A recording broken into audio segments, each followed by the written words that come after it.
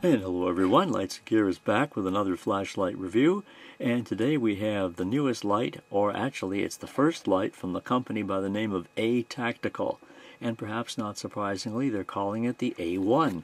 So here we go with the Atactical A1 LED light, and it's been receiving some pretty modest reviews so far, having not been on the scene for all that long. And here's the instruction manual inside the little cardboard box. And you'll get some valuable information in here. Not a whole lot that it really says about it, but enough that you need to know. And also has some pretty good modes here to choose from, which I'll get to in a second.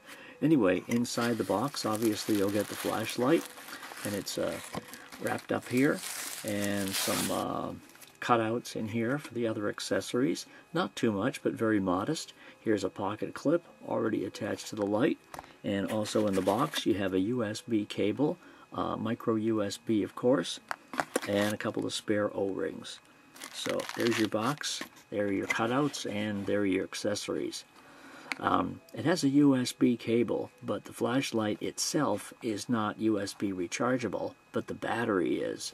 And we'll get to that in a couple of seconds here in case you're scratching your head. What battery? Okay, we will get to that, I promise. Anyway, the Atactical has, forgot to put a little bit more light here on the subject. The Atactical has 4 modes.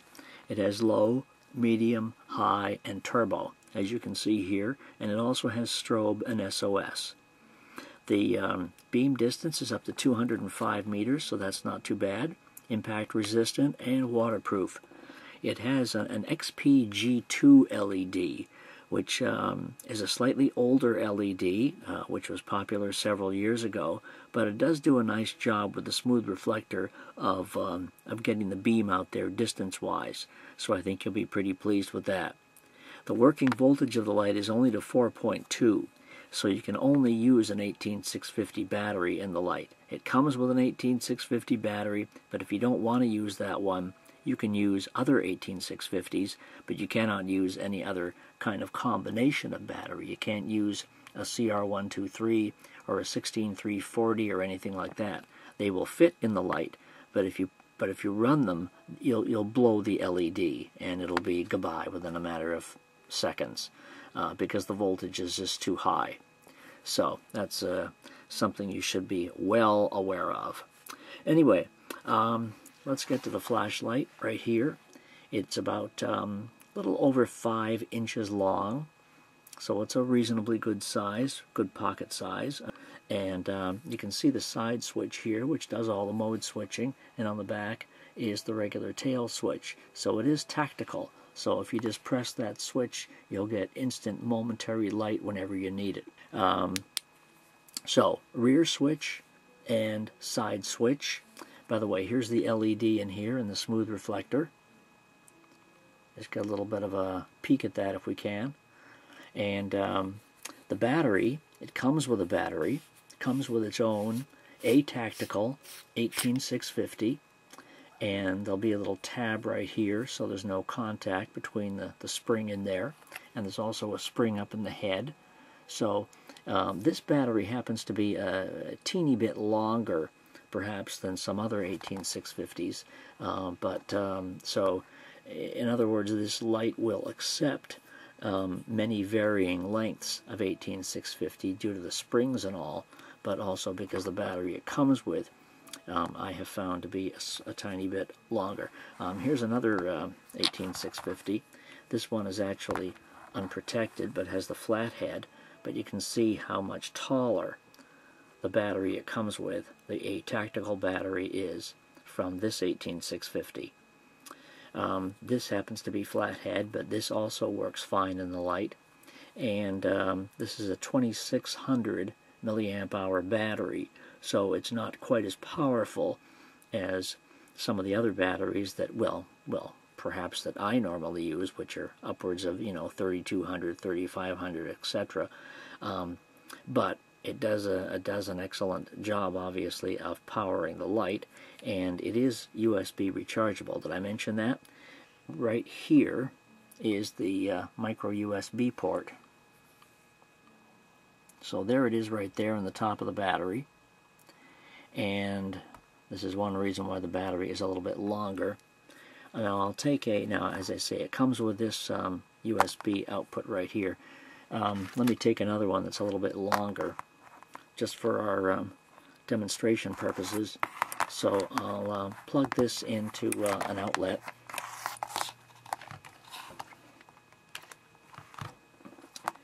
And plug this into the battery.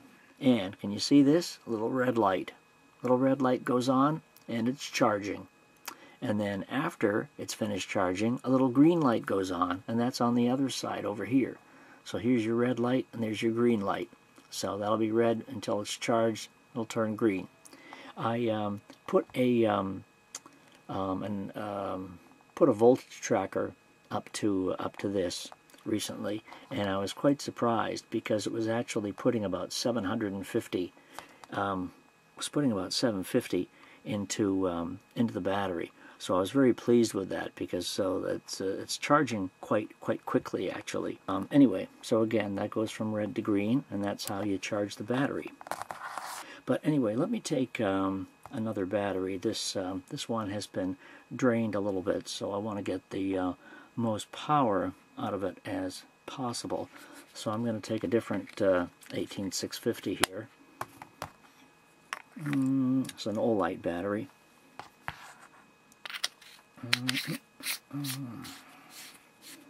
Okay, we have light here, and let's turn off a little bit of light, and we'll talk about how the A1 operates. First of all, we are in low mode right now, and low mode is about 10 lumens. And of course, to turn it on, just press the switch, and then to change the modes, press the side switch. Just give it one little press. So we're in low, and here's medium. There's medium mode. And then what happens is, I'll tell you what it does. If you press the button in succession, you will go through every mode continuously. If you stop on a mode and then let it sit for more than 2 seconds, when you go to click it again, it'll revert back to low. I've never ever seen another flashlight in the world do this before. I don't know whether it's good or bad or handy or convenient or inconvenient or what. I guess that's up to you. But it took me a while to realize that's what it's doing. So I was in. See, now I'm in medium right now. I was in medium before, and then because I let it sit, it went right back to low again. So right now I'm in medium, but if I click it again, it'll go back to low. If I keep pressing it, then it will advance through every mode. So this is turbo at the moment. If I press it again, it'll go back to low. So here we are in low, here's medium, here's high, and here's turbo. And it's pretty bright. This is, well, the instruction manual says 550 lumens. And as you can see, this is a pretty nice beam as well, with a very defined hot spot due to that smooth reflector. And if you check my written review at lightsandgear.com, you can see those outdoor photos which show it across the street, into a tree, and up into the trees, and so forth. So you can see that at my written review, and the link is right there to check those out. But right now we're on turbo, and if I click it again, we'll be on low. Now if I did not hold it or let it sit on turbo and just flicked right through, I would get to SOS. In other words, right now I'm on low. So if I go medium, high, turbo, and then press it again, I get to SOS. And then if I press it once again from SOS, I get back to low. Now it also has strobe, and the way to get to strobe is to press and hold the side switch. And now I'm in strobe. Just press it and hold it for about a second, and it goes to strobe, and then if I press it again, it'll go right back to the mode it was in before. it'll have the mode memory will kick in, and it will go back to where it was initially. But again, to get to strobe, just press and hold the button from any mode you happen to be in. And then press it once again, and it will return to the last mode. So SOS is only visible if you click fast. If you click quickly through every mode, you'll get to SOS after turbo. But SOS is not visible if you pause on turbo, then SOS is not visible. Does that make sense? I have this written out in my written review at Lights and Gear, so if my explanation is not making any sense, perhaps you can read my written explanation of it, and perhaps it'll make more sense. But there is a method, I suppose, to its madness, and as I say, I've never seen another flashlight do this before, but anyway, so you see I paused, and then I clicked it again, and it went back to low. So that's how it does that. But anyway, I think it's a nice flashlight. It does have some interesting capabilities, and it is mighty bright. In today's marketplace of exceptionally bright flashlights, sometimes something like 550 lumens doesn't really sound that bright, since so many are 800, 900, 1,000, and over. But it does seem pretty bright, and that's due mainly to the smooth reflector and to the LED they have in here, and that concentrated beam, that it does make it seem perhaps a little brighter than it might if it had a wider beam. But anyway, this is a pretty nice flashlight. There is a link below if you'd like to pick one up from Amazon, for instance, and it's a pretty good price too. It's much cheaper than a lot of the other lights in this category. Atactical is a new brand, and perhaps they'll come out with some other lights for us to take a look at down the road. You never know. I think they probably will. Anyway, to turn it off, of course, you have to click the bottom. Click the bottom switch, click the tail cap to turn it on and off, and the side switch to change the modes. I'm recommending the A1 on the basis of its price and what it can do for that price, and so forth.